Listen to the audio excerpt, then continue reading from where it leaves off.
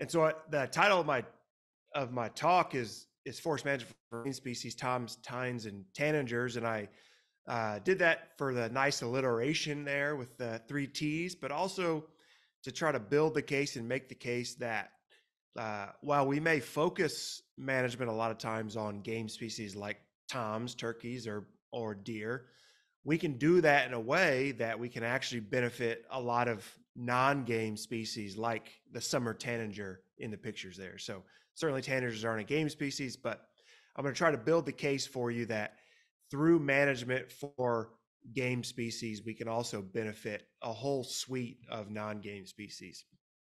And so I saw some of the previous topics for webinars, and I saw that Dr. Adam Janke over at your neighbor to the west at Iowa State gave a presentation kind of broadly about forest management for wildlife. And him and I collaborate on a lot of stuff together. And so my talk will be really a continuation of his talk and thinking about how we can kind of focus some of the concepts and things that Adam talked about and focus them on for a variety of game species. So things that we're going to cover in the talk today, we're going to talk about some common game species, particularly within kind of Illinois, the central hardwoods region, even up into the upper Midwest, what some of their habitat requirements are, and then how forest structure and wildlife habitat quality are related.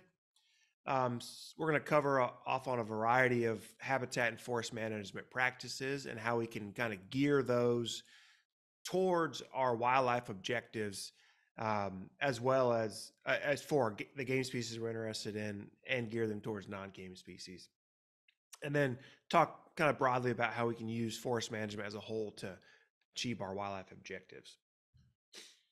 So the kind of central thesis to this presentation, or question of this presentation, is: can we achieve our game species management goals while still providing habitat for non-game species? If we think about the number of game versus non-game species we have, if you look kind of broadly at wildlife across the United States, only about 10% of the wildlife species, the vertebrate wildlife species that we have, are considered game species. The other 90% are non-game species. So there's lots of other critters out there in the woods that are not species that we hunt or trap or have a season for.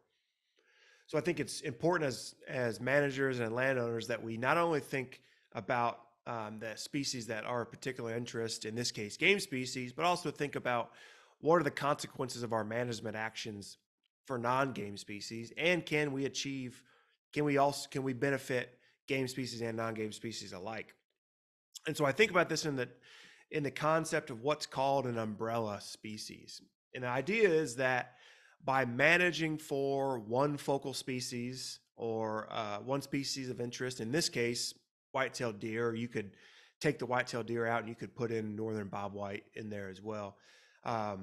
Through the management and focus on that one species, we can actually benefit a suite of species that share similar or overlapping habitat requirements. And so by managing forests for deer through practices that we're going to talk about later, such as timber harvest or prescribed fire, or opening up the canopy through forest stand improvement, we can actually provide habitat for a variety of wildlife species. And I just threw a few under there, things like turkeys, tanagers, red-headed woodpeckers, grouse, owls, and bats are all species that would benefit from a variety of different management practices. And now it's certain that if you do management for a species like deer, it's not going to benefit all wildlife species, because they have such a broad habitat requirements. We'll talk about that in a minute. But there are certain species that will benefit from that management. That's that concept of umbrella species. So the kind of forest game species that we're going to kind of hit on and talk about are mainly the top 4 there: white-tailed deer, eastern wild turkey, American woodcock, and ruffed grouse. And I saw some folks from Pennsylvania and Wisconsin on the call. You all are having a much better time with your grouse than we are here in Indiana. and I did some looking in Illinois, and I know there were some grouse reintroduction projects down in the Shawnee National Forest, but I don't know if those ever took hold. But again, ruffed grouse can serve as that umbrella species for a variety of young forest wildlife that we might be interested in. So we'll kind of talk about those top four, maybe hit on some of the other ones as well, but really those top four are kind of the big ones in terms of forest game species.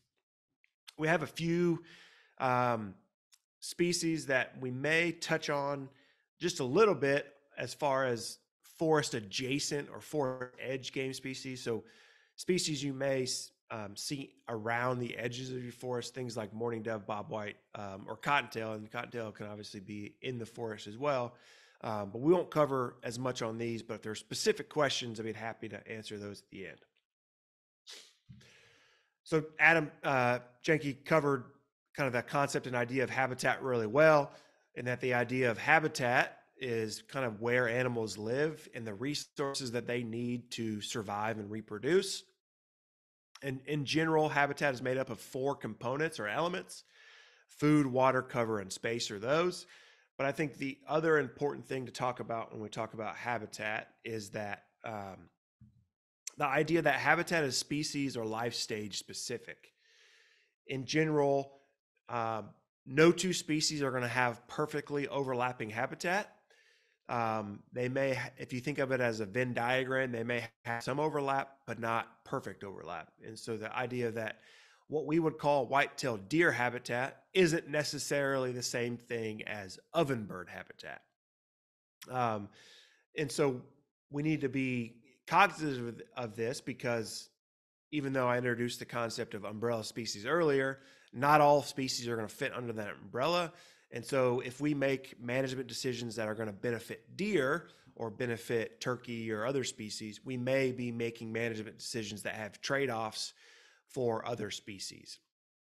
And the concept of this in the case of ovenbirds is that ovenbirds are forest obligate species. They really like pretty open understories where there's not a lot of vegetation. They make their life in the leaf litter. And so they don't like a lot of dense cover at the ground level in the understory, which maybe isn't the best for deer. But if we open up the canopy to improve it for bedding or forage for deer, we may be making it potentially worse for ovenbirds. And then there's the idea that the habitat is also life stage specific. So different wildlife species have different habitat needs throughout their life history. In the case here, what a turkey may use to raise their brood or raise their young may look different from where a turkey would nest. And so we need to think about how we can kind of provide those resources throughout the different life history stages for wildlife species. So thinking this concept of habitat on a kind of a broad scale, if we use this drone aerial image here, we can look at and see how this landscape would provide food in the terms of maybe this food plot here would be a food resource for deer. Water, if they need freestanding water, they could find it here in this wetland. And then this forested area, this adjacent forested area, is going to provide both food and cover. And the circle would be analogous of the space, right? Different wildlife species are going to have different space needs. Some species like cottontail rabbits can live their entire life in 3 to 5 acres. Other species like bobcats are going to have home ranges that span multiple square miles or tens of square miles of area. And so just kind of drill on this concept a little bit farther in this idea of that habitat is species and life stage specific. We take these two forests here. On the left, we have a closed canopy hardwood forest, mixed hardwoods with very little understory, green understory here in the picture. That's pretty ideal habitat for ovenbirds because they really like that leaf litter to nest in and to find insects and find seeds and other resources. But once you open the canopy up and you start getting a pretty dense understory, which may be really good to hide turkey poults and provide a lot of insects for turkey poults. You may start to lose ovenbirds in this stand, or at least have less ovenbirds in this stand, because the resources that they need, that leaf litter, is now interfered by that vegetation. So this gets to the concept of while game species can serve as umbrella species, not all species habitat needs overlap, and we need to think about what are some of those potential trade-offs we're going to have to make.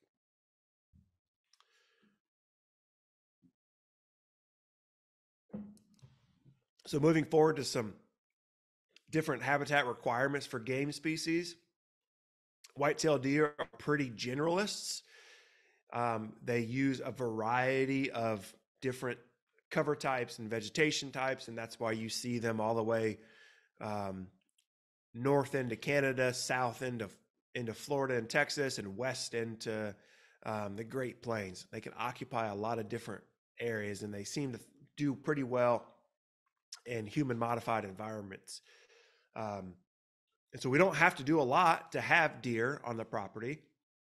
In fact, we probably really don't have to do anything to have deer on the property, but there are habitat management practices and management we can do in order to improve deer habitat quality, which then improves, deer condition, deer body weight, deer fawning rates, and then if we're interested in hunting, potentially antler quality and overall quality and size. So in general, deer like densely wooded vegetation, as well as relatively tall, early successional vegetation, things that you would find in like an old field, a shrubby area, kind of thickets, and then forests that have kind of a denser understory. They'll use mature closed canopy forests, especially as areas to travel through, potentially even bed in, and also foraging areas when there's things like hard mass like acorns available. They have a pretty wide range as far as food requirements. The two kind of big ones that we'll talk a lot about are this kind of browse. So that's going to be woody vegetation, and then forbs as well. And mostly they obtain their water from their diet, but they do use freestanding water when necessary and when it's available. And in general, their home range or space requirements range in the neighborhood of about a square mile. It can be smaller, it can be larger, but in general, it's about a square mile. And a lot of that depends on how easily they can find the resources across their home range. So this table here is a table of species of or woody species that are commonly eaten by deer, or what we call selected, and then species that are commonly avoided by deer or highly avoided by deer, species that they don't really want to browse unless they're forced to, unless it's the only thing that they have to eat in the understory. And this is results of a research project that was going on in Indiana the past several years, and it looked at a lot of things, but in general looked at deer use of the environment, deer use of wooded areas, and how much deer are consuming woody plants and their impact they're having on the environment. And what was derived out of this was a lot of data, but this is a really good chart that kind of shows you what are some of those key species that deer are really looking for and are really after, and what are those species that are often avoided. And I think when we look at this list of highly selected species, we see some things that aren't at least a surprise in my eyes, is that a lot of times our oak species like black oak, white oak, and northern red oak, those are species that are highly selected by deer. And these are browse on seedlings and saplings, so things that deer can reach anywhere from right on the ground to about 5-6 feet off the ground. So they're really after a lot of those oak species. Some other ones that are really important from a deer perspective: greenbrier. Greenbrier is a species that is commonly consumed by deer across their range. You wouldn't think it because of all the thorns, but it's one that if you have greenbrier in your woods, it's a pretty good indication of how many deer you have, because they will preferentially browse greenbrier over a lot of species. Some other ones here that are pretty common across the landscape: would be things like sugar maple, red maple. Those maple species, especially when they're small, they can be good forage for deer. And then some of our shrub species are smaller tree species like gray dogwoods, flowering dogwoods, wild strawberry bush. Those are all highly selected species. And we can go down the list and look at species that are, let me try to move this bar here. Species that are slightly selected, mean they'll eat them, but it's not going to be the first thing that they go to.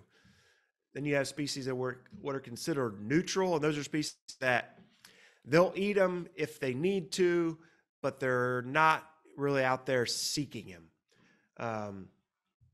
And then we can go down all the way to our slightly avoided and highly avoided species. And I think the key here on the slightly avoided and highly avoided list is that if you look at a lot of those are our non-native invasive species that are common in woodlots.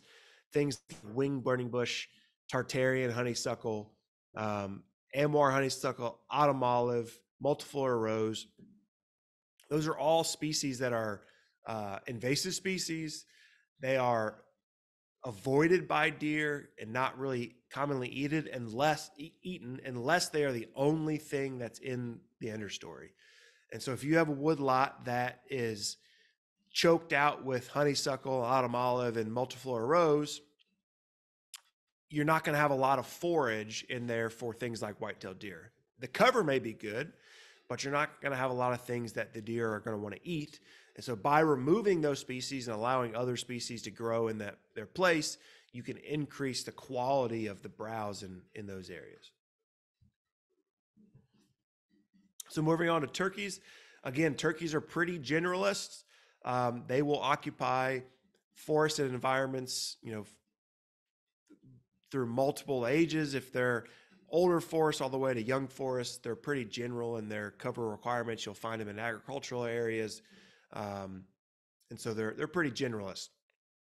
But they do like kind of young regenerating forests, brushy areas, and old fields for nesting. So they kind of like that cover aspect of the shrubby or taller vegetation to hide their nests.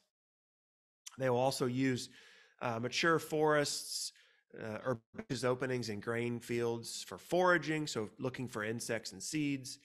And they typically use those younger age forests in herbaceous areas like old fields or native grass fields for brood rearing.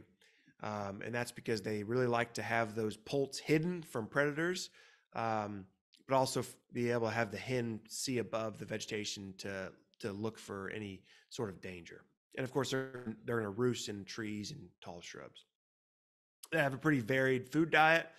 It's going to vary seasonally. In the fall, they're pretty reliant on hard mast, things like acorns and beech nuts. Throughout the year, they'll also be consuming soft mast like blackberries and other brambles, seeds, waste grain, leaves from forbs.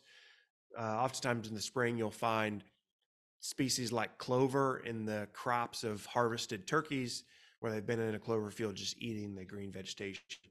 And they're going to eat insects throughout the year, and that's especially important to most birds during the brood rearing time period and the nesting time period because of the high protein and other resources that are needed for things like feather development. They're going to obtain most of their water from their diet, but they're also going to use freestanding water when necessary and when available. And then their space requirements can range anywhere from a little bit less than a square mile to multiple square miles.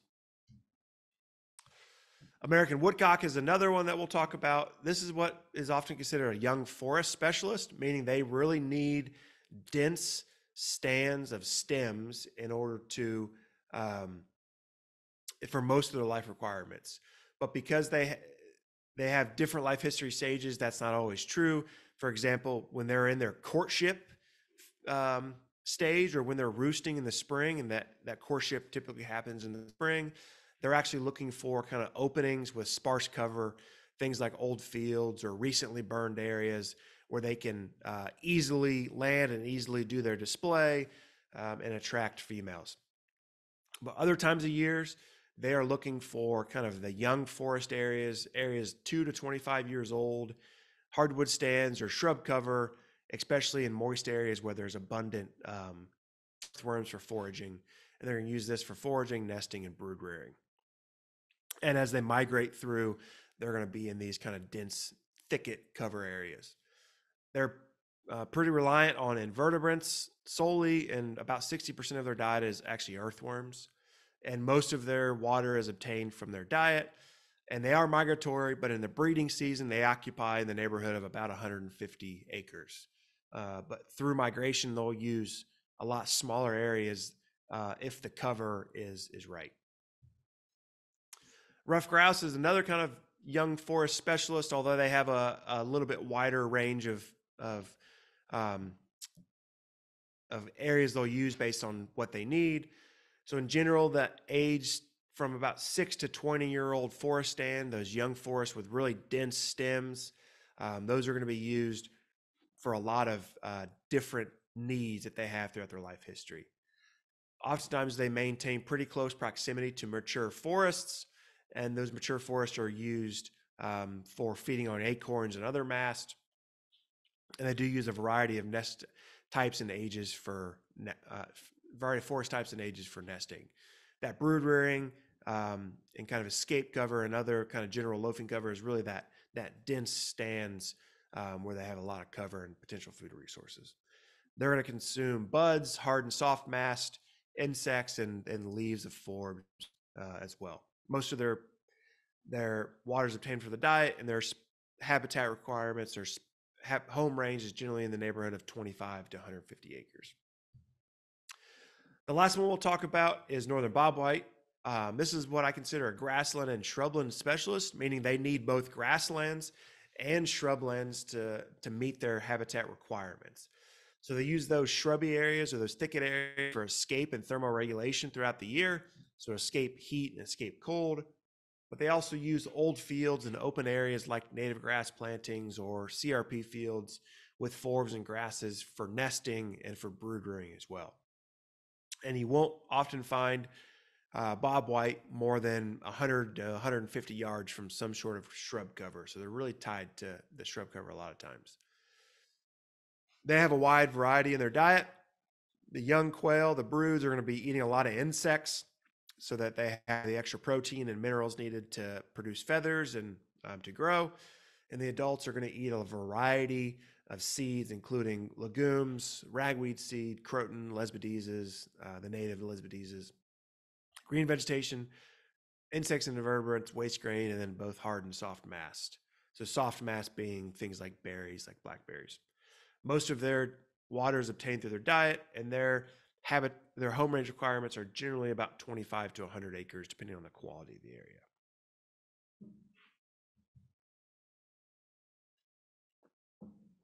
So now that we have a better idea of some of the habitat requirements of these different wildlife species, we can talk about how forest age, succession, and structure influence wildlife and influence wildlife habitat quality. So in general, where the light is where the food and cover is. Meaning if most of your light resources are used up by the canopy, there's not a lot of light filtering to the ground level, it's generally going to mean that there's not a lot of food or cover at the ground level, right? There's not a lot of plants in the understory because the light is being utilized by the canopy. So in closed canopy forest, most of the sunlight is going to the canopy in the midstory. In more open canopy forest, like a woodland, sunlight is both in the canopy, but it's also hitting the forest floor, which then in turn allows plants to grow and a chance to thrive in the understory. So when we talk about wildlife habitat management, succession or the change in plant communities over time is a really important concept to understand how wildlife utilizes the landscape and how we can manage it for certain wildlife species. And we can break up succession in kind of different phases. So if we were to take a bare crop field and stop farming it, what would happen to that field over 40 or 50 years? And this is going to depend on, what part of the state you're in and where you're located. But in general, it's going to go through these kind of 5 phases across most of the eastern U.S. We're going to have that old field stage where it's dominated by annual and perennial grasses and weeds.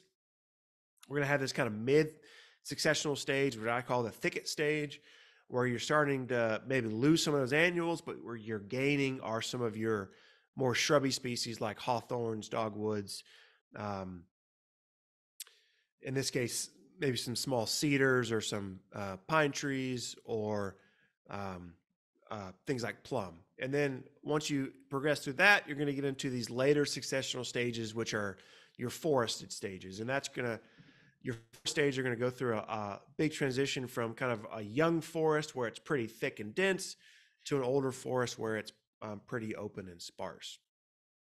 And that change in succession has a change in the resources that are available to wildlife species. And this is a chart that kind of shows how a forest changes over time, and then how the resources for wildlife species also changes.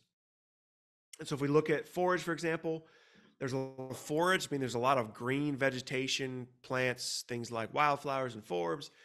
Those resources are pretty high during that early stages of succession when there's lots of grasses and forbs and maybe things like brambles. That really starts to dwindle once you get to a thicker, younger forest stage where you have a dense amount of stems, and you pick back up once you start to get in mature forest and you start to get a little bit more canopy gaps. Browse is really the highest. Those woody plants that are important for food resources is really the highest in that younger forest stage where you have a lot of stems on the landscape and a lot of smaller stems that can be consumed. Same thing for cover. You have a lot of cover resources in those younger forest stages, especially at the ground level. And then once you get into older forest, you lose some of those cover resources because there's not as much vegetation on the ground. Soft mass is also highest in those young forest stages, but you do get another pulse once you get more mature forests.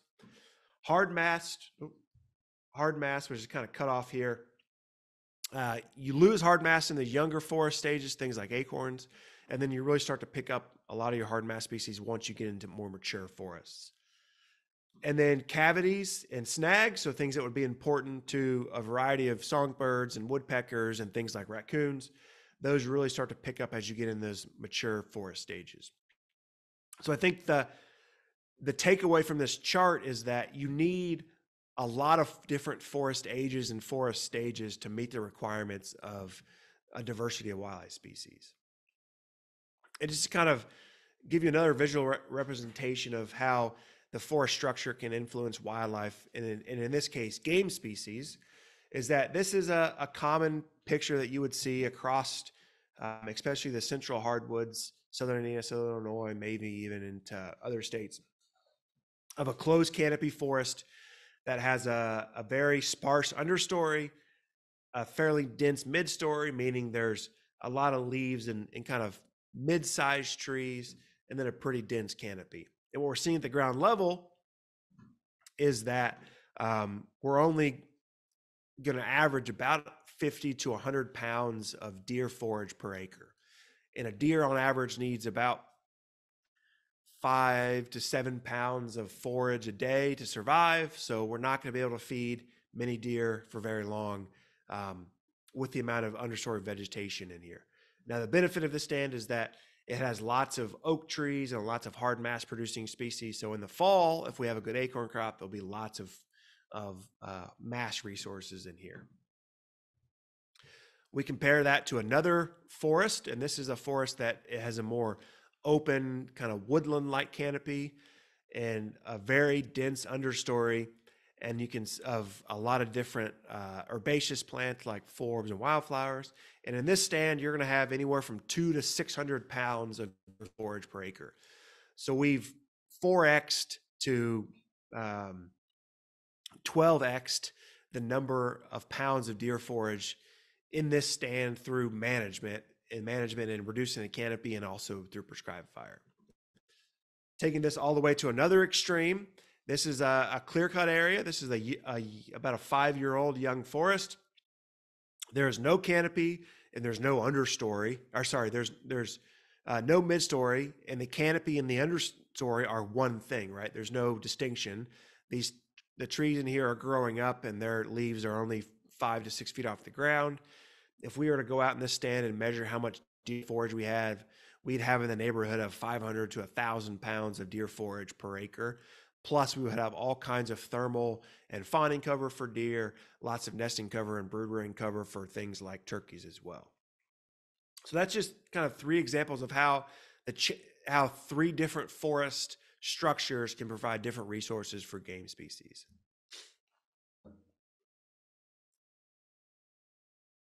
Now, what I want to talk about is what I consider habitat management maxims, or kind of rules of thumbs or things to consider.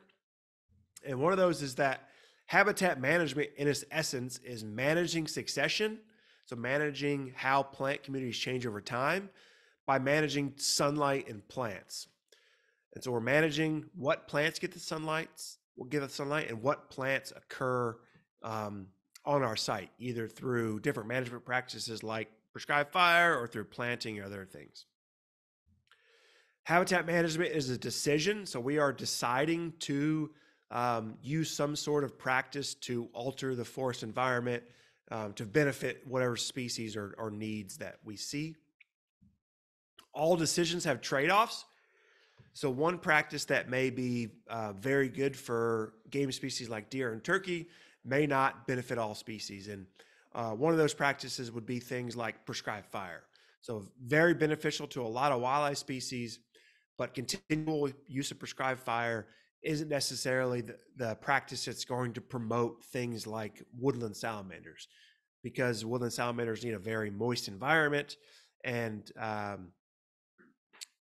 fire kind of creates a drier environment. And the way that we can think about that in a trade-off is that we utilize prescribed fire in areas that would have historically burned, things like south-facing slopes, west-facing slopes, drier areas, and then don't burn on things like north-facing slopes or east-facing slopes where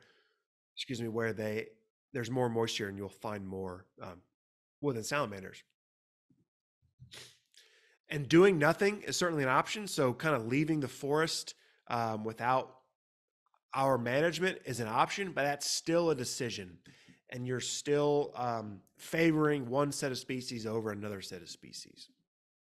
So in essence, managing wildlife, managing habitat, and that's managing plants.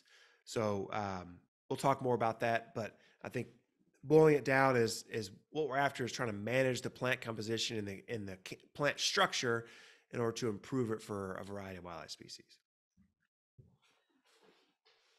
And kind of 2 guiding principles that I use when I think about managing a forest for game species or for wildlife in general are 2 really good quotes from Aldo Leopold, who's considered the father of wildlife management and was an Iowa and Wisconsin resident.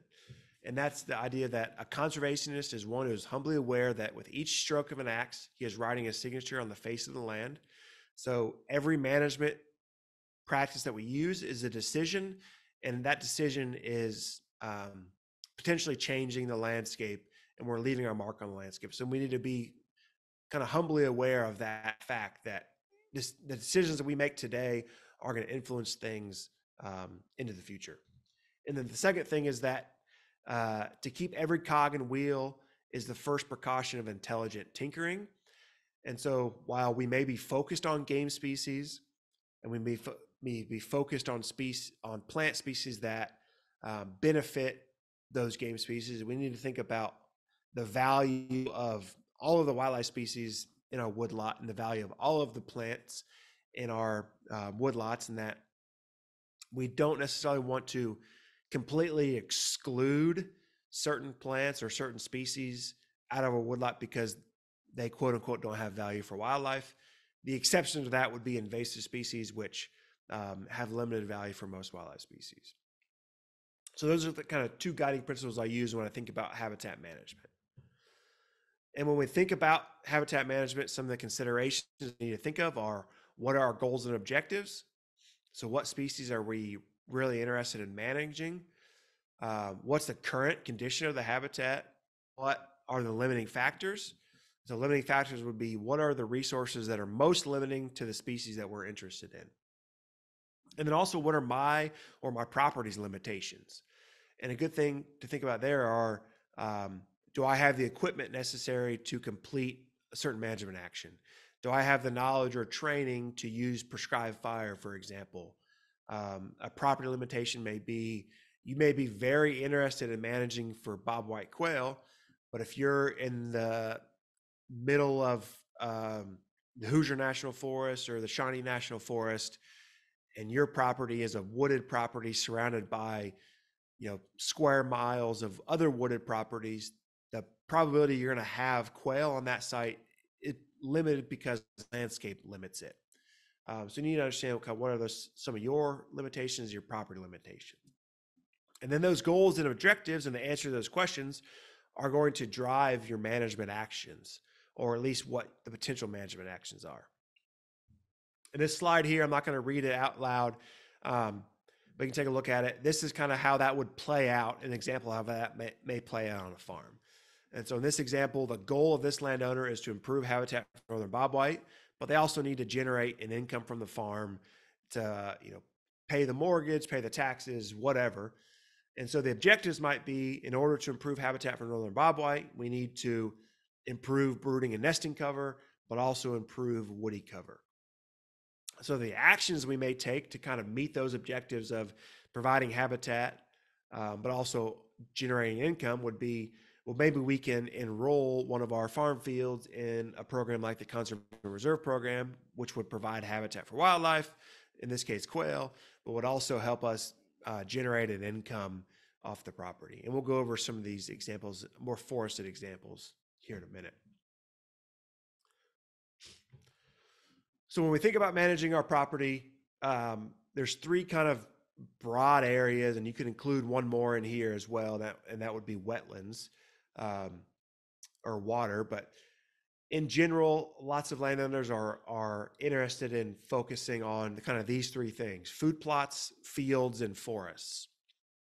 And most of the landowners that I work with, the first place they start is in this food plot side over here. And the reason that they start there, I think oftentimes, is because it's a pretty easy practice to get into. We all kind of have an agrarian background, or at least hopes of having a green thumb, that we can plant something and that we're going to benefit wildlife species by just through what we can plant. And it's easy to make mistakes, right? If we make a mistake in a food plot, it's a mistake we can probably quickly fix in a year or two. Whereas if we make a mistake in our forest, that may have decades or longer implications. And so lots of times landowners start with food plots, and then they start slowly progressing in their knowledge and experience and understanding and effort into fields and forests. But if you want to think about where you're going to have the most impact on the wildlife species that you have on your property, you need to take a look at what your property makeup and landscape is. So here's an example of a property in Indiana. In general, this property makeup is about 80% forested, 15% fields, and 5% food plots. And, there's some wetlands and streams on there as well. In general, I would say a lot of landowners spend about 50% or more of their time on food plots here. And in this case of this landowner, they were spending at least 50% of their time on food plots. Now that only makes up 5% of their property. They weren't really doing anything in their forests yet. They were doing a little bit of stuff in their fields, but looking to really change the landscape on your property and impact wildlife in the best way possible, or have the biggest bang for your buck. You need to think about, what is the predominant cover type on my property, in this case forests, and what are some ways that I can start managing that large 80% and improving it for wildlife. And that doesn't mean managing it all at one time, but start thinking about, what are some areas on the farm that I can manage in the forest that are going to have the greatest impact. So the biggest bang for your buck on this property would be managing your forests and also managing your fields. And you can create food through managing these forests and fields and not even really think about food plots. Food plots are great, but they should be considered a supplement to other habitat management that's going on your property. So we're going to kind of really focus on that forest side of it. How can we manage those forests for game species or wildlife in general? And we're going to manage our forest composition, so the forest plant composition, through the structure and structure through sunlight. So manipulating what parts of the forest get the sunlight. And in general, forest structural diversity is equal to wildlife diversity, or gets you wildlife diversity. And we can go back to that chart earlier that kind of showed the different pulses of resources across different forest ages and stages. And our management must match the habitat requirements and address the limiting factors of the species we're interested in. So in general, our management options can kind of be boiled down into a few kind of categories. One would be regenerating the stand, meaning we're going to use something like a timber harvest to kind of create the next stage of forest. We can think about improving the stand, meaning we can use tools such as forest stand improvement, and we'll talk about what those are in a minute, to improve the quality of the stand. We can leave the stand, meaning we can kind of do no management, or we can clear the stand and change the vegetation type into kind of maybe early successional vegetation or an old field or a forest opening. We're going to kind of talk about these two here: regenerating the stand and improving the stand. So forest regeneration is one of the ways that we can manage our forest for wildlife. And we can do that through timber harvest, and we can do that through different types of forest regeneration methods or different types of timber harvest. We have what we call even-age forest regeneration, which means we are managing a forest that is kind of all one age class, and that's done through shelter woods and clear cuts. And we have uneven age regeneration, which is typically done through single selection or group selection. And we'll talk more about those. And then we have ways that we can improve the forest using a variety of different management tools. We're going to skip that slide because it wasn't working earlier. But when we think about timber harvest considerations for wildlife, there's often the thought that timber harvest and wildlife are not compatible. In many cases, timber harvest and wildlife can be compatible, and in fact, timber harvest can be beneficial to a variety of different wildlife species. Some things to consider with timber harvest is that you need to think about controlling invasives before you harvest. So things like multiflora rose and bush honeysuckle are going to be much easier to control before you harvest the stand than they will be after. If we're managing timber and using timber harvest for wildlife, we want to think about keeping hard and soft mass producing trees, things like oaks, hickories, black gum, persimmon. We don't have to keep all of them, but we want to favor those species. We also want to think about keeping snags or living cavity trees, especially if we're interested in some non-game species like bats and songbirds and woodpeckers. And then the best methods to use timber harvest on your property are going to depend on your property and your focal species, right? The size of the harvest, the equipment used, the techniques used are all going to be dependent on your property and then also your focal species and objectives. And when thinking about using timber harvest for wildlife, it's always good to consult both a forester and biologist, because oftentimes they're going to approach timber harvest from different perspectives, and it's good to kind of have those different perspectives when you're considering this type of management. And the nice thing about timber harvest from a wildlife standpoint is that timber harvest can pay for a lot of the other wildlife management or forest stand improvement that you would like to do on the property. Some of our forest stand improvement practices we'll talk about, they're costly practices, and there's cost share available to help cover the cost, but timber harvest can help offset some of the costs of other practices you might use on the property. So first we'll talk about no harvest, so not harvesting. In general, this is going to have limited browse and limited cover for species like deer and turkey. You'll still maintain the roost sites, which would be important for turkeys, and you would still be maintaining the hard mast if it's if it's already available and present. So this can be beneficial for things like squirrels, mature forest songbirds, bats, woodland salamanders are going to benefit from leaving a stand as a closed canopy stand. And turkey and deer will use these stands, but they're not going to be optimized for those species. So this is a typical closed canopy stand here in Indiana that has kind of a limited understory, not a lot of food and cover available, especially when you get into the winter when you lose most of this leaf cover. Single tree selection is a practice where we just kind of remove single trees throughout the stand. And that's going to result in a little bit of an increase in deer forage. So 75 pounds to 125 pounds an acre. You're still going to have that limited cover for deer and turkey, depending on how many trees you remove from the stand. So the more trees you remove from the stand, the more cover, the more sunlight reaches the ground level, and the more cover you're going to have for deer and turkey. You're still going to have roost sites available, and hard mass is still going to be available if it's present and if you're leaving those trees. And this can also be beneficial for a variety of game and non-game species. So here's what a site would look like after a single tree selection. Here's our single tree that was removed, the canopy gap that was created because of it.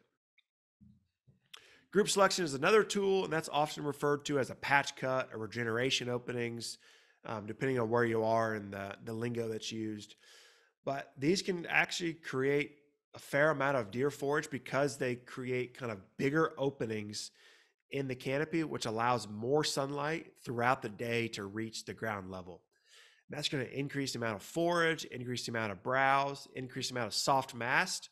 So you're going to have lots of blackberries, lots of brambles inside these openings, which is also going to increase cover for deer fawning, escape, and thermal cover, and increase nesting and brooding cover for wild turkeys. These practices can also benefit some of our young forest wildlife species like ruffed grouse and American woodcock, whippoorwills, which is a species that's been declining, benefit from these practices, and so do species like bats because they will preferentially forage over some of these openings. And so this is what a drone shot or an overhead view of a group selection or a patch cut may look like. This site here is probably in the neighborhood of about 2 acres. Group selection harvest can be anywhere from a quarter acre up to multiple acres. But you can see here that we still have most of the mature forest around this patch cut. So we're still getting the resources from the mature forest, and it's adjacent to this kind of opening. Here's what a ground level look would look like in a group selection opening. And we see there's lots of vegetation, lots of cover, lots of food resources for wildlife. Another tool would be something like shelter wood. So shelter wood is a technique where you almost mix single tree selection and group selection, where you kind of remove species and trees preferentially from throughout the stand to kind of create intermediate light reaching the ground level. And then you're favoring and leaving mass producing tree species like oaks and hickories. This can produce several hundred pounds of forage per acre, lots of forage, browse, soft mast, increased cover, the benefits you would get from a group selection. But the other benefit is that you're retaining hard mass producing tree species in the overstory. So beneficial to a variety of wildlife species. One of my favorite ways to manage forests for a diversity of wildlife. And this is an example of a shelter wood harvest where we have intermediate light reaching the ground level, still some shade, lots of big oak trees still present in the stand, but lots of cover on the ground level to benefit a variety of wildlife species. Clear cut is another tool we can use. It's an even age tool. We can produce a lot of food and a lot of deer forage, a lot of cover through a clear cut, but we are going to lose those mass producing species for at least 20 to 30 years before they come back in the stand. And it can be beneficial for a lot of our young forest wildlife species, such as grouse and woodcock, and young forest songbirds, and even bobcats, who are going to be in there utilizing all the small mammals and eating the small mammals that are in there. This is a picture from an intern that I had that was walking through about a 6-year-old clear cut. And you can see just the amount of blackberry and soft mast and vegetation in this site, just to go show you all the food and all the cover that can be available in a clear cut area. And in general, the difference between a clear cut and a group selection is that clear cuts tend to be bigger, multiple acres in size, up to 10, 20, 30 acres in size. So the other way that we can think about managing forests for game species or wildlife is through forest stand improvement. And in general, the objective with forest stand improvement is that we're going to improve the quality of the stand or the forest stand for wildlife or some other objective. And it's not always the same as timber stand improvement, because we're not necessarily as concerned about the quality of timber if wildlife is our primary objective. So we're going to think about practices that are going to impact wildlife more than necessarily timber quality. So some things to consider are similar to timber harvest, that we need to think about keeping soft and hard mass trees, keeping snags and living cavity trees for a lot of our non-game species, and that in general, forest stand improvement practices are the ones that are going to cost us money and time, but we can pay for these through income derived from timber harvest or through cost share programs like environmental quality incentive programs or others. So some of the different forest stand improvement practices we could use would be things like invasive species control. So by removing these species, which I already showed you earlier are of limited food value for at least deer, we can create better resources in our forests. And I wish I had a before picture of this stand, but this is a stand near campus at Purdue where this entire understory was nothing but bush honeysuckle until we went in with what's called a forestry mulcher, which is a rotating head on the front of a bobcat, and basically mulched all of the honeysuckle, sprayed the resprouts, and this is all the vegetation that came back, which is of much higher quality to game species, to pollinators, to non-game species than it was before. Another tool that we can use from forest stand improvement is what's called crop tree release. And that's where we take crop trees, in this case, oaks, trees that are good mass producers, and we give them more room in their canopies to grow. And by allowing them more room to grow, their canopies get bigger, and thus they produce more acorns and more food for wildlife. And then in this open area around the trees that we've released, or that we've opened the canopy up, we're also getting a variety of understory plants and vegetation in here that's going to provide food and cover. And just to kind of show you some data from a research project we did at the University of Tennessee when I was down there, is that we looked at how that crown releasing, but also how fertilization impacts acorn production. What we found was that on average, by crown releasing a white oak tree, we're able to increase the acorn production by 65%. And really fertilization did nothing. So we didn't gain any benefits from fertilizing trees. We gained all the benefits from giving the crown of those oak trees more space to grow. So there's another technique that we can use, what's called a wildlife improvement cut. And that's a way that, or wildlife retention cut, where we can selectively remove trees and certain tree species that are of lesser value to wildlife and favor our mass producing trees, which increases forage, browse, and soft mass, but also diversifies the stand structure. And here's an example of a site in southern Indiana where we did this. And what we did in here was that we actually went through and we girdled these beeches and sprayed them with herbicide to create these gaps in the canopy to allow more sunlight to reach the ground. And we favored some of the oak trees that were in this stand and left the oaks and hickories. And we did this, and we went back a couple summers later to kind of check and see the results. And as we were walking through this stand, we ran across not only this fawn, but other wildlife species as well. But these can be really good bedding areas and really good fawning cover and food resources for wildlife. Another tool that we have is prescribed fire.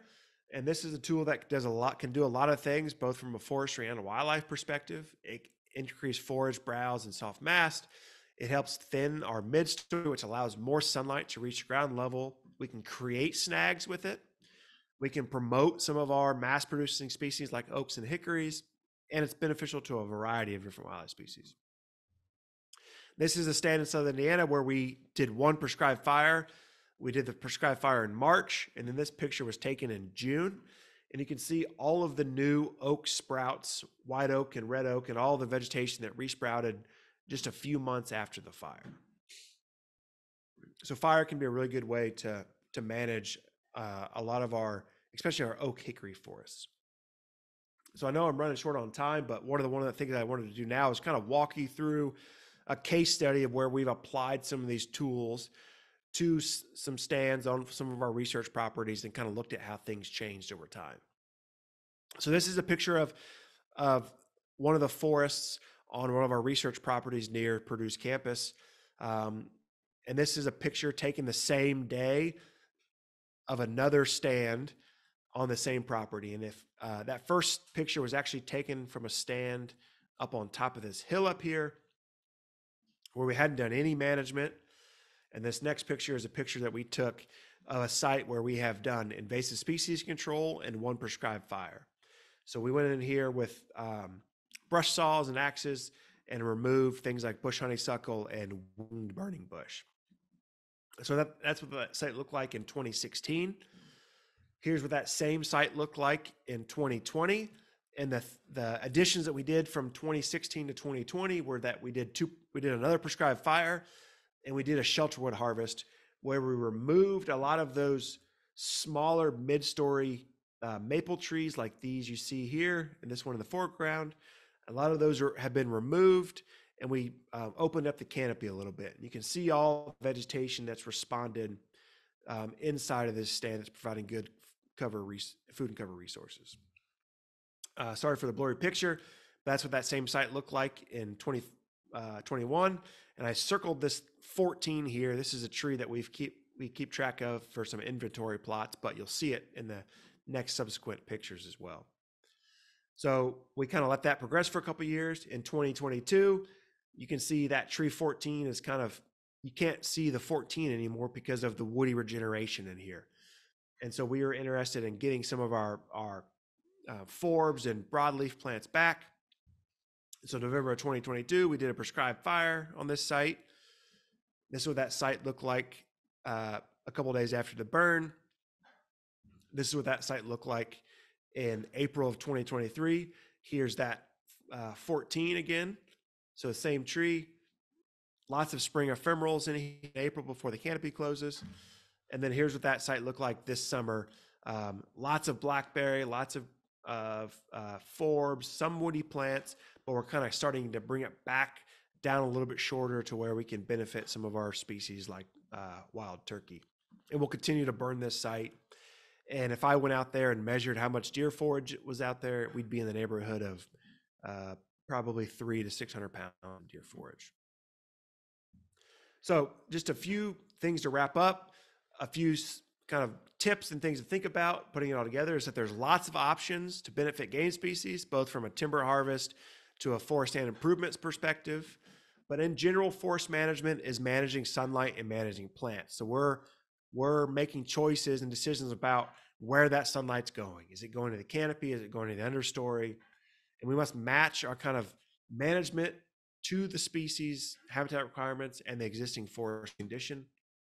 And two kind of last pieces of advice from a landowner perspective is consult with a forester and biologist, build your habitat team, have them kind of help provide you guidance so you get multiple perspectives. So that way you can do practices like timber harvest that maybe are going to gain you some income, but also do them in a way that's going to benefit wildlife species. And then also start small, right? If 80% of your property is forested and you have 100 acres, that's 80 acres. You don't have to treat and manage all 80 acres at one time. You can start small with small practices and then build towards kind of bigger and larger projects. So I think I ran over time a little bit, but there's some additional resources that are beneficial for folks to check out. We have several publications from Purdue related to kind of forest management for wildlife. There's also a really good one from the University of Tennessee all about forest stand improvement for wildlife. And then if you're more of a podcast person, We have several podcasts which are part of this Natural Resources University that are related to habitat management. Habitat University, which is one myself and Adam Jenke lead, and then Deer University and Wild Turkey Science are all related to management for game species. So I apologize for going over a little bit, but if folks are willing to stay on, I still have some time. I'd be happy to answer questions.